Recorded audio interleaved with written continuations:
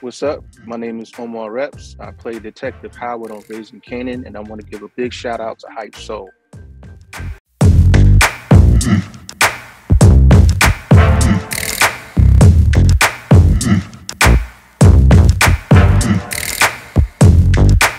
Oh, that's a great question. 3 words: explosive, unpredictable, and satisfying.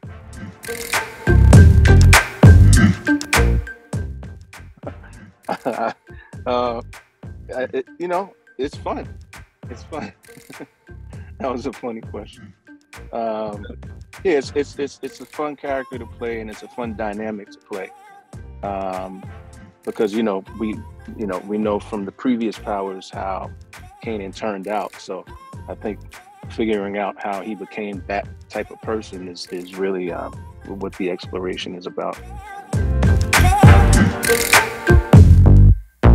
Here's a guy who was like really, really hard ass, and then what happens is, he finds out something that makes him really vulnerable and challenges him to, I guess, grow and evolve, or try to figure out how to do that. But he still has his reputation that he's trying to protect, and so that's really what it's about. But, he's I can't give away too much, but he goes through something that really challenges his morality and his mortality. He genuinely wants to build a relationship with a son he never knew. But he just doesn't know how to do that.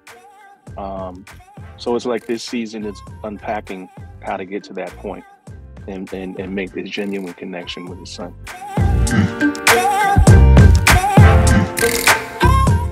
I mean, he's sort of I've always looked at him like he's like a central character. Like he's just always lurking.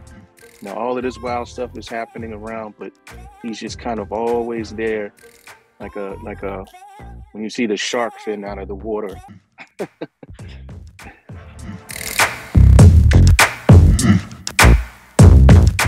That's a good question. I think probably his determination, I think, would be the main thing. He's determined to get the job done, no matter what.